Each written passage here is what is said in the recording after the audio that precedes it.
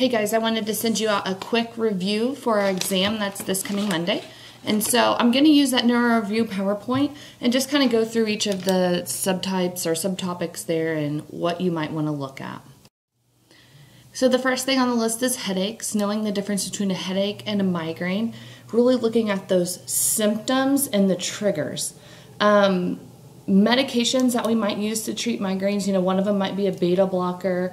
We may have some others that we use also. So looking at the meds that we use to treat migraines, not just what we prescribe, but maybe some of those side effects related to those medications, things to watch for. Seizures and epilepsy. This picture is really funny. Phases of a tonic-clonic seizure. We do need to go back and review the different types of seizures. What is the priority during any seizure that we're dealing with? And then a really good med review would be to go on to PharmAid Easy on ATI and look through and listen through the seizure section and epilepsy section there. So the next one to look at is meningitis. The first thing to discuss on that is testing. How do we know that they have meningitis? And then risk factors that lead to meningitis. How do we treat it? Do we actually need to put them in isolation? What's the rule there? And then, of course, a lot of our symptoms are related to increased intracranial pressure because of the swelling, because of the infection. And so recognizing those signs and symptoms. And if our patient begins to deteriorate, we might see them get really restless, a change in their LOC, and how would we intervene with that? We spent quite a bit of time on Parkinson's in class, and so you guys should be pretty ready for that topic, but just in preparation, some of your focus is going to be looking at the complications of Parkinson's disease. One of the things you could focus on is aspiration pneumonia, but then also there's a lot of other kind of safety considerations to look at with that also. Something else to look at there would be medications that need to be prescribed. Back pain, now this is an image of a back surgery and it looks really extensive. And so we know that when this patient gets out of surgery that they're going to be in quite a bit of pain. And so with back pain, we want to really focus on prevention of back pain. And then with the surgery, looking at complications and lots of education. So spinal cord injury is another topic that we discussed quite a bit, and you can see according to this picture when we look at areas below that sever, there's going to be paralysis there. Injuries higher than C4 affect the respiratory muscles and all four extremities. So the higher the injury, the greater loss of function. And a lot of our spinal cord injury patients have a real issue with temperature regulation. The other things that we want to look at here are additional complications, like autonomic dysreflexia, spinal shock. And then in the rehabilitation phase or the healing phase, we have to look at bowel and bladder training, how we work with physical therapy and occupational therapy, devices that they might be wearing like a halo, how to provide some education on that.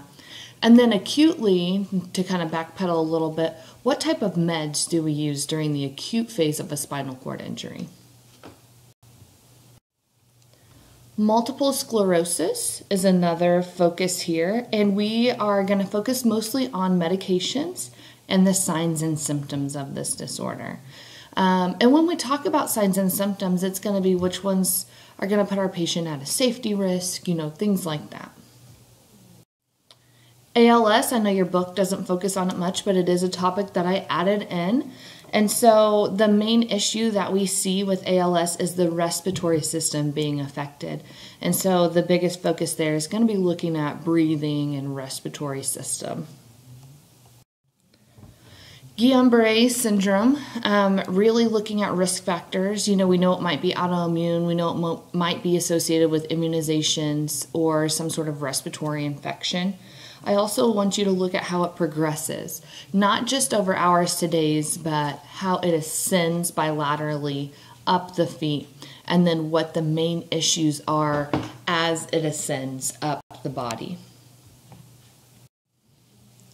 Myasthenia gravis, we did talk about this some as well, and we talked about those symptoms of difficulty swallowing, unsteady walking. We didn't talk too much about the double vision, but we know that all of the myasthenia gravis stuff tends to start more in the face and the neck. And so I want you guys to kind of focus on what are those nursing goals? What are those things that we're trying to prevent from going wrong with a patient with myasthenia gravis? Okay, so now we're kind of towards the end here. TIA, we know that this is a transient attack and that they have all those signs and symptoms of a stroke, but it's not a full-fledged stroke. I want you to focus a little bit on how do we treat these, and it's more of a preventative, but then there are some surgical preventions that are surgical interventions that we will also implement sometimes there as well. And then the type of education you might provide to a patient who's experienced a TIA. Last but definitely not least is stroke, and this is a fairly large concept map. You might want to pause the video and kind of go through that to make sure you're really understanding the differences there between the different types of stroke.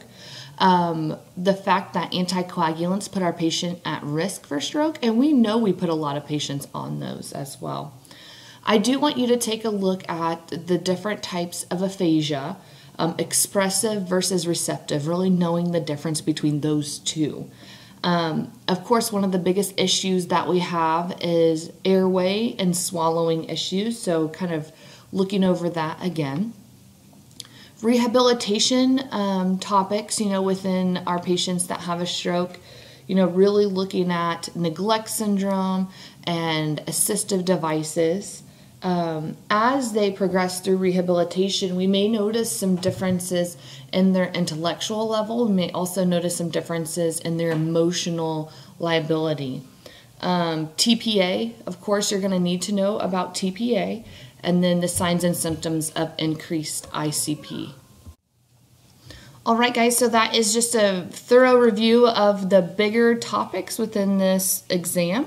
And so best of luck studying. I hope you're having a great day at clinical, and I will see you on Monday.